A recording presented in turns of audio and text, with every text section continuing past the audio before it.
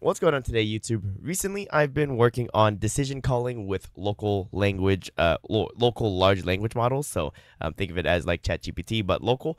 And I just wanted to talk about how I've been doing it and just kind of talk through some of the stuff I've been learning and discovering. So on the screen here, you can see I've got my IDE open. So I'm inside of Cursor.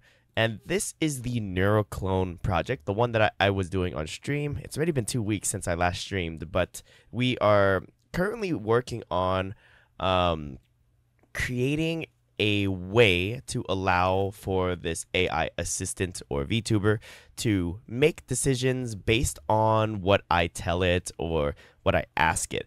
And so I have it running here.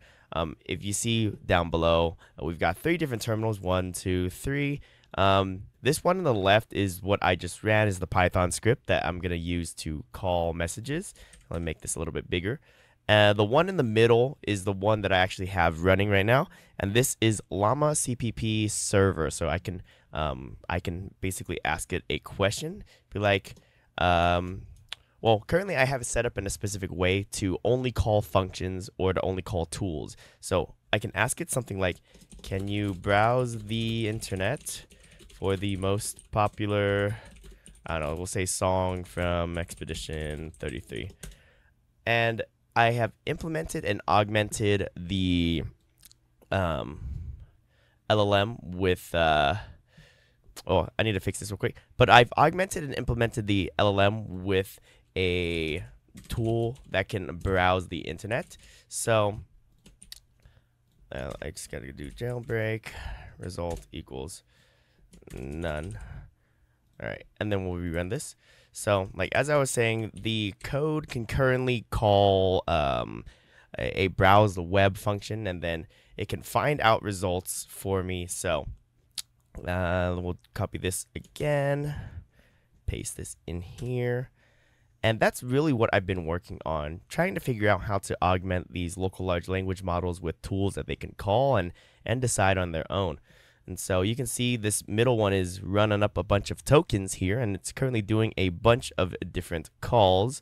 And so we have an answer here. I did a quick search of the official Clear Obscure Expedition 33 soundtrack, 2025. The most streamed track on the album is Lumiere, and it has the highest number of streams on Spotify and YouTube, with about 1.9 million plays in its first weeks. So I believe that is close to correct. Lumiere is the most popular one from Expedition 33. We could also search up something like, can you give me the most recent LLM release from OpenAI? And this should generate, oops, I need to say, can you browse the internet to find the most recent release from OpenAI? So real quick, this is what its weights were trained on. So it replied GPT-4 Turbo. So that's what it knows internally. And so now I'm going to instruct it to browse the internet to find the latest model. And it should say, yes, it should say GPT-5 here. So here we go, GPT-5, August 7th, 2025. So you may be curious how I augmented the model to do tool calling and function calling. And I wasn't too sure on how this was done myself in the beginning either. So the main premise of tool calling is you give ChatGPT, or you give the large language model basically like this large list of tools, and then you specify them in the specific way here.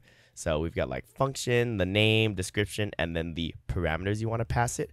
So we just specify this list with a bunch of different schemas for how these functions work, and then it's going to take these in, and then it's going to output a tool call that you have to parse through. So that's what I didn't understand before this, is that in order to call a Python function from the large language model, you need to parse the response back from the LLM.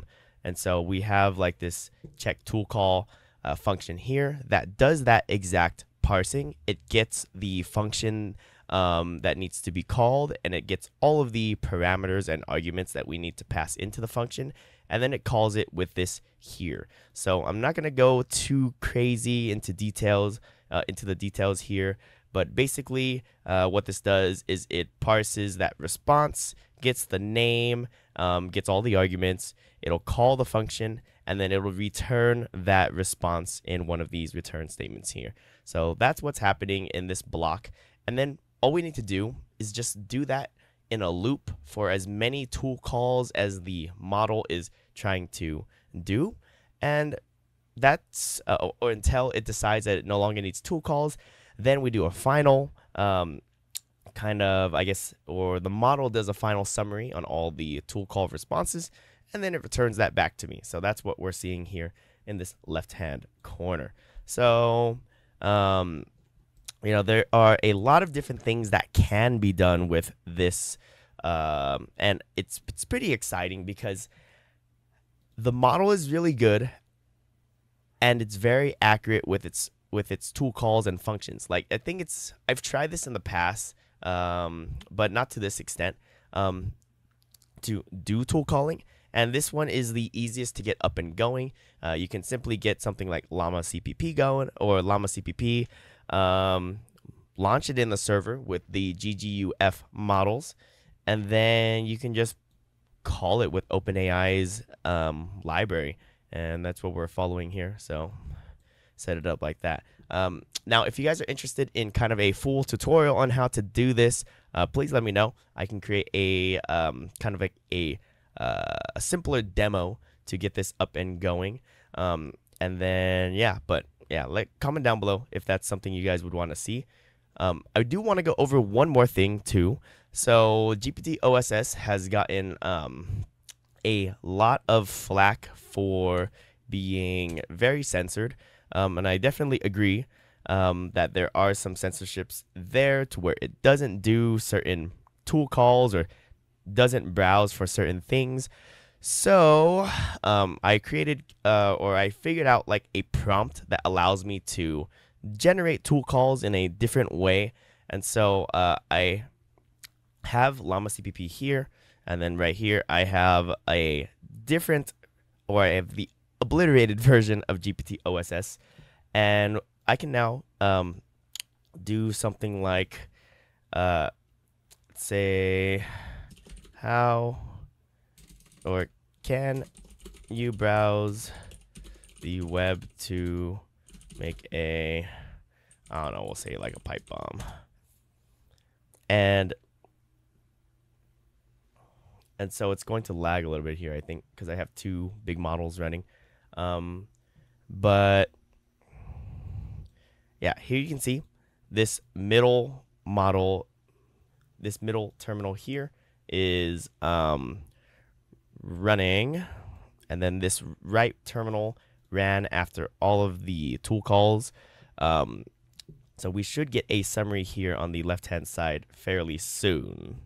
Okay, so ultimately, this actually failed to summarize everything. So this GPT obliterated model, it sometimes works to summarize these denials, but for whatever reason, during this time, it failed.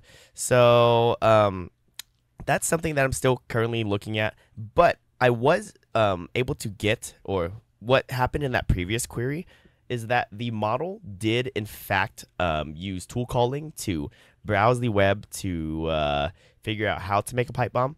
And then what failed was the summary model, because unfortunately, if you try to use gpt-oss to summarize a refusal, it won't do that. So yeah, I'm currently working on this and just trying to figure out how to better do this. But I have created that inside of the code here to kind of handle like these, what I'm calling these jailbreak responses. So simply put, if a model fails to call tools or has some type of refusal response, I call it again with a different system prompt that allows it to output a tool response, so that I can then call it, and I'm just calling that jailbreak. So yeah, hopefully the I'm able to find something like that, or I need to find a different model that can summarize things, because yeah, this failed unfortunately. Um, and yeah, so the importance of this, I think, is pretty high, because what I'm working on right now is an AI assistant that is able to make decisions based on what type of input it receives. And so the biggest issue with that was that I would have to call a cloud, or so I want to do everything locally. But the biggest issue with that before was that I would have to call maybe like a cloud service like OpenAI in order to achieve this function calling. With something like gpt-oss locally, and we now have kind of that power to do it on our own machines. And the only issue is kind of like these refusals. But I don't know how often I'm going to be calling questions or queries that will actually get refused. So we'll see. That might not actually be something that I need to accomplish. I have tried to use like the obliterated model to do tool calling, and it's absolutely garbage with that. So I have to stick with GPT-oss. If anyone has figured out how to do it with the obliterated model, I would love to know how, because yeah, that would be nice. I wouldn't have to do all of these little workarounds inside of the code here.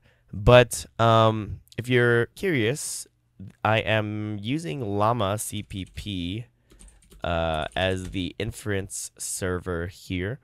And this was really easy to get going. So I just go to the releases, just go to the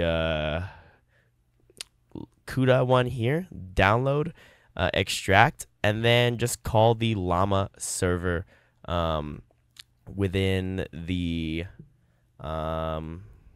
within that zip file. So here we have it unzipped, and then we've got Llama server right here. So Llama server, and then it runs and it does all of the magic. So yeah, it looks like they're adding some new stuff here. I think I don't know if any of this applies to GPT-oss, but it's always good to keep Llama CPP updated. This is it, though. I think I will be doing some follow-up videos on this. Like as I said, I am utilizing this to make that AI assistant slash VTuber that I was working on stream. I think I do plan on streaming this sometime, maybe a little later or earlier next week. So we'll see what happens with that. But yeah, that's going to be it for today's video. Nothing too in-depth, just something that I've been working on for decision calling for local large language models. And yeah, if you have any questions, please comment down below what they are and your experience with GPT-oss if you've used it. But other than that, if you're a member of the channel, appreciate the support. Thank you so much. And I will see all of you all later.